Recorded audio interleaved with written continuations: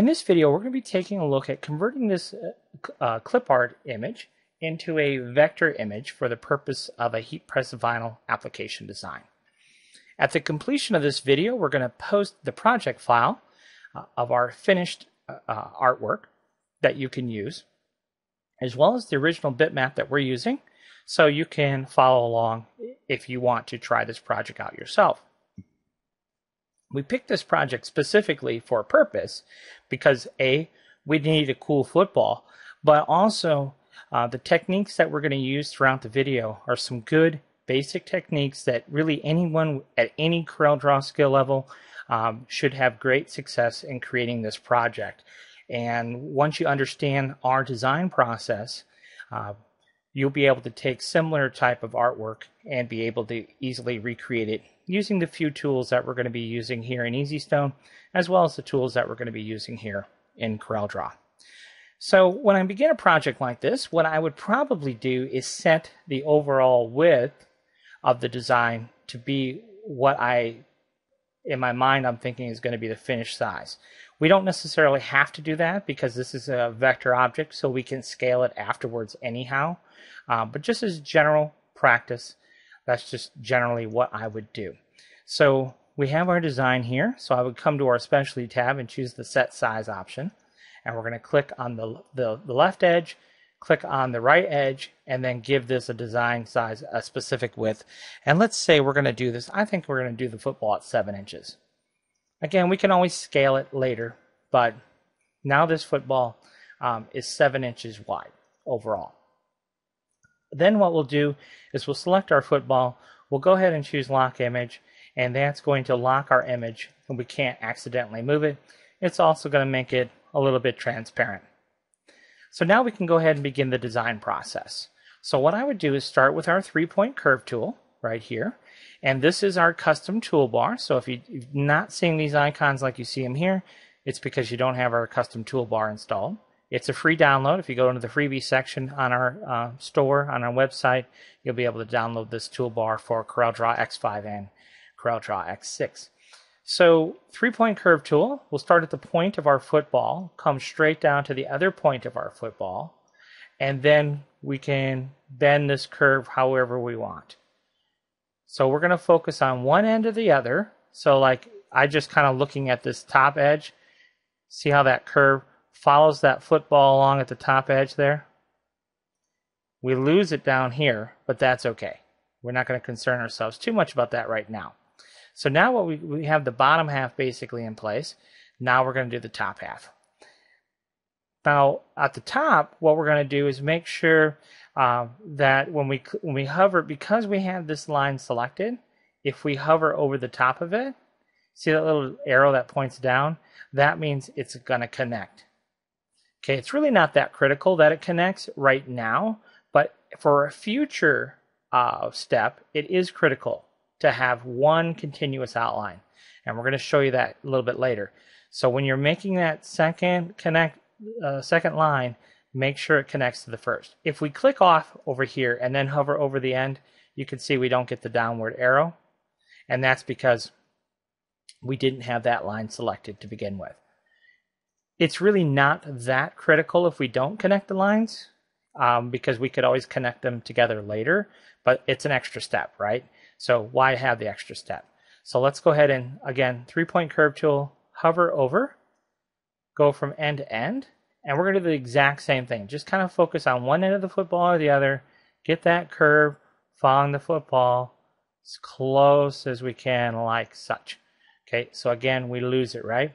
So now let's fix that. So we're going to go to our shape tool here in CorelDRAW, click on this end node, and that gives us the control handles. And we should be able to control this pretty good by clicking on an arrowhead and just kind of moving things into place. Again, we're only using this as a guide, so if it's not totally perfect, it's okay, right? Because we're just using it as just a general guide. So that takes care of that pretty good. So now what we need to do is create the spine of the football. So same thing again, we're going to just click our 3-point curve tool, click off, because we don't want it connected to our outline. And we're going to go from node to node, just like so. Okay, now we need to give that some type of thickness. So right now, we don't know what the thickness is, so let's go in and open up our Open Pen dialog box. It's currently 6 pixels, and I'm guessing that that line thickness needs to be probably about 30 pixels. Probably a little bit more than that. Let's try 40 pixels once. Yeah, that's pretty good. Well, I'll live with that. Okay, so that is 40 pixels thick. Now, when we switch over here to wireframe mode, I do want you to see this. See that spine, that center spine there? There is no thickness to that, okay? And that's because it's a line with an outline property. So there's a function here in CorelDRAW, which is right here. It's our convert outline to object. So it's going to take our outline property and make it into an actual shape. And as soon as we do that, now you can see we actually have that thickness of our line, which is exactly what we wanted. Let's go back to enhance mode here. Now we're going to create these little laces, much the same way we did the spine. So 3-point curve tool, drag, make a little curve shape, like so. Come into our outline pen dialog box, give it some type of thickness. Now the spine was 30. These are thicker than the spine. Excuse me, the spine was 40. These are thicker than the spine, so let's set these to 60 and see what we get. So we'll go ahead and click OK. And yep, that's about the thickness that we want. And just like before, we have our line but no thickness. So let's convert to object, and now we have our line and our thickness. And now we can just take this, and we're just going to make some duplicates. So I'm just dragging with my left mouse button, and then right-clicking to make a duplicate. Drag, right-click to make a duplicate, drag, right-click to make a duplicate. Okay, go back to enhance mode here. So now we have all of our spine in place. And if we wanted to, rotate these just a pinch, you could if you wanted to. I don't know that it's really that necessary. All right, so now our laces are in place there. So now really we just have these extra stripes of our football here to contend with.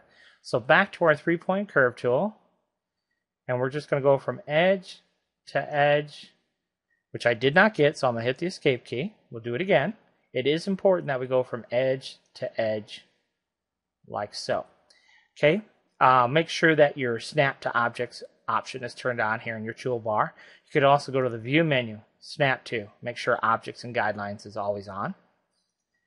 We'll go ahead and we're back into our 3-point curve tool. We'll go from edge to edge like so. So just follow along that existing geometry there. Edge to edge like so, and edge to edge like so.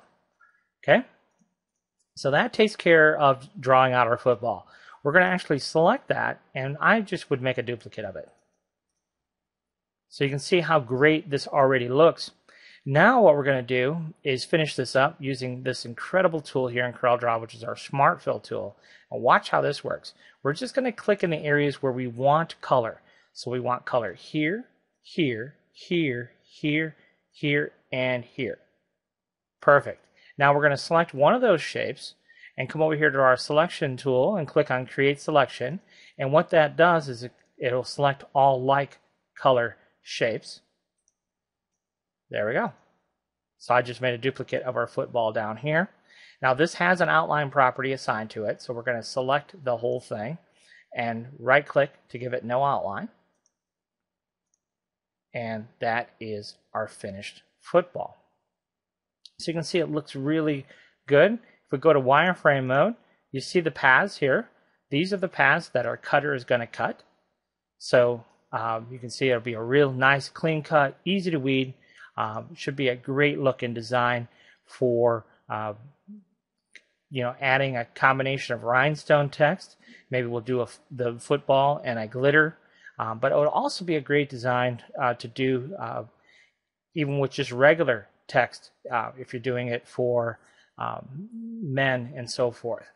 All right, so now what we're going to do here is we're going to take this outline of the football that we still have, And we're going to take this football. Let's go ahead and combine that together as one shape. And then we're going to take our outline and hit C and E. And you can see kind of what that does is it kind of matches those back up, because we do want to add one other element as an option. And I'm going to show you how it actually looks here momentarily. But we're going to grab our outline, our pink outline here. We're going to give it a contour. Just click and drag. See that blue line? That's the offset. That's the amount of offset. And we're just going to give it a little bit of offset, something like that. And then what we're going to do is switch to our pick tool, hover over that offset line, and right click and break apart. Break contour group apart. Okay? That takes care of that. Now this pink line, we don't actually need that. Let's just kind of toss that over to the side. So this is going to be our finished design right here. Okay? And let's go ahead and add a weed box around it. So just right click on add weed box. It'll throw a quick weed box around it. And then we're going to take this outline. We're going to fill it with white. And then we're going to take our football, which we can't actually see but is still there. Shift page up. We'll move it right to the top, which we did. And let's go ahead and give it a glitter fill. Go over to the specialty tab and hit glitter fill. And let's pick, I don't know, let's do silver glitter. Pretty nifty stuff, huh? So now we have a nice glitter football with our white background. Now, when you go to produce glitter designs, you have to kind of keep in mind that we cannot lay glitter on top of glitter. But you can lay glitter on top of regular heat press vinyl material. So keep that in mind when you're doing your designs. Regular heat press vinyl, glitter on top, perfect, but not glitter on top of glitter. There are different techniques, however, where we could give the illusion of glitter on top of glitter. So in other words, if we wanted to take what is white and have it look like it's a two-color glitter design, there are different techniques that will enable you to do that. But that's not the effect that we're going for here. So we'll just do the glitter on top of white. Okay, so that concludes this particular project. Again, I'm going to save this project file for you. So you'll have the finished project file and all the various steps along the way, and the original bitmap as well. And so you can try this project out for yourself. It'll be a great skill building project for you to try and replicate the final result.